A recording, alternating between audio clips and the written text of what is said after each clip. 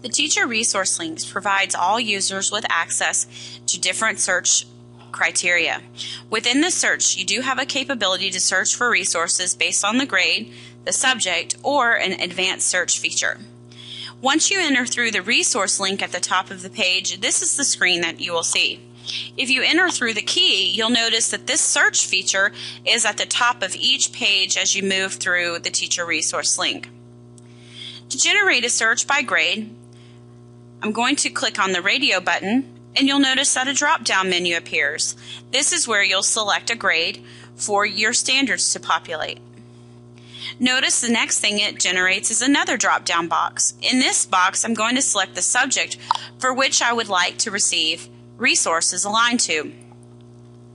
At any time, you can stop the search boxes from appearing by hitting Get Resources, and you'll receive a list of resources.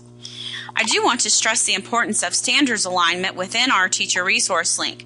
Anyone can do a 6th grade search for English Language Arts resources on Google, but do they have the alignment to the standard?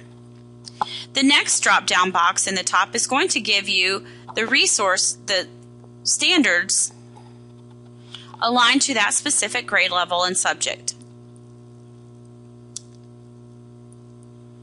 If there are elements that are attached to the standard, you will see a drop-down menu that presents those elements within there. At this time, I'm going to go ahead and hit the Get Resources button, which is going to generate resources that are aligned to 6th grade language arts and standard to compare and contrast. These resources are aligned to this particular standard and are shown here in the Student Tools.